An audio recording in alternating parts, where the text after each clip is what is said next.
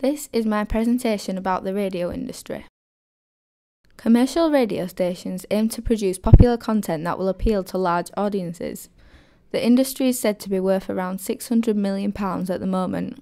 One of the main players in commercial radio are EMAP. Some of the more popular stations they own are Radio Air, Hallam FM, Kerrang, KISS, Magic and Viking. Galaxy, Real Radio and Radio Air are the main regional radio stations in my area. Here is a chart showing their listening figures. Public service broadcasting is funded partly or completely by the public. Here is a chart that I created showing the remit of 5 of the BBC radio stations in the UK. Here is a quote I found on businessweek.com. The BBC has turned to new facilities to develop new digital infrastructure, as explained here. This quote from Ofcom suggests that this is an exciting period regarding the development of radio, creating both opportunities and threats for radio in the UK. Not-for-profit radio is usually community and voluntary radio stations that work at a very local level. Community radio gives a voice to communities who are underrepresented. The potential of this sector of radio has attracted funding from other public sector organisations with similar aims. These types of radio are currently experiencing growth due to Ofcom's recent awarding of community radio licences. Student radio relies mainly on volunteers, and the Student Radio Association estimates there are 80+ student radio stations across the country. In the past, student radio stations have tended to run on the basis of long-term RSLs. However, a growing number are now applying for community radio licences in order to expand their remit. PGFM is an example of a student radio station. Its aim is to develop student skills and knowledge of radio, as well as informing and entertaining the public in the local area.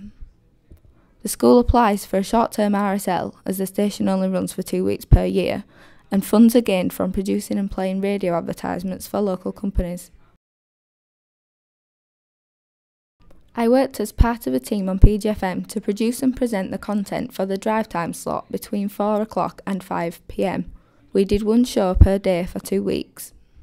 Some of the roles I covered were presenter, interviewer, scriptwriter, producer, editor and programme scheduler. However, I worked as part of a team, of course, so some of these roles were shared. The National Association of Broadcasters works to advance the industry, improve the quality and profitability of broadcasting and encourage innovation. The role of Community Media Association enables people to establish and develop communications media for cultural and creative expression, community development and entertainment. The MCPS PRS Alliance ensure composers, songwriters and publishers are paid royalties when their music is used. The ASA use the advertising codes to ensure that the content of adverts across the UK is legal and appropriate. Ofcom ensure that people in the UK get the best from their communications services and are protected from scams and sharp practices. Here is a chart showing where in the UK different percentages of the radio industry workforce are located. The workforce of commercial radio is more evenly spread across the UK than the BBC workforce, which is based mostly in London. Approximately 1/6 of the total workforce is based in Scotland, Wales and Northern Ireland. Almost 2/5 of the total radio workforce is based in London. In community radio, half of the workforce are graduates. About 1/3 have no formal qualifications. In the BBC, only about 1 in 6 have no formal qualifications. Around 1/3 of employers look specifically for media graduates and 2/3 favour graduates in other subjects. Here are some of the skills future workforces may need in order to have a long-term career in radio. Here are the job roles that radio will be likely to require in the future.